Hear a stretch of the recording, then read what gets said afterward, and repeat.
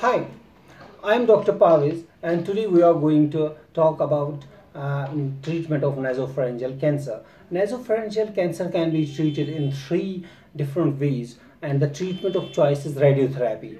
In radiotherapy, what we do in stage 1 and 2nd, we give only radiotherapy. In 3rd and 4th stage, we give radiotherapy followed by chemotherapy, or we give radiotherapy and chemotherapy together.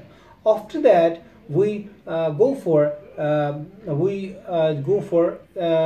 another approach, which is if we have a residual disease.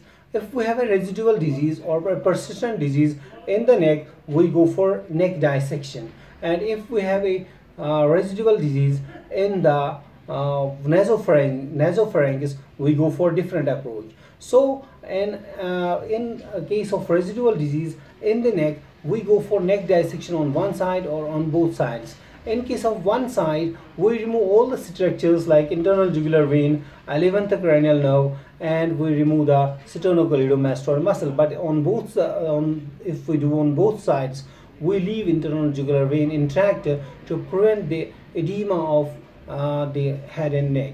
Then another thing is, we go for, if there is residual disease in the nasopharynx, we go for nasopharyngectomy. There are 3 or 4 approaches of nasopharyngectomy. One is endoscopic approach of nasopharyngectomy.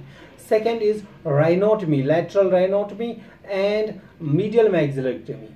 Third is we give swing operation, and fourth is we give Leaford 1 approach. Leaford 1 max swing operation and Leaford 1 approach. Thank you. This is all about nasopharyngeal cancer treatment. Kindly like and subscribe. Thank you very much.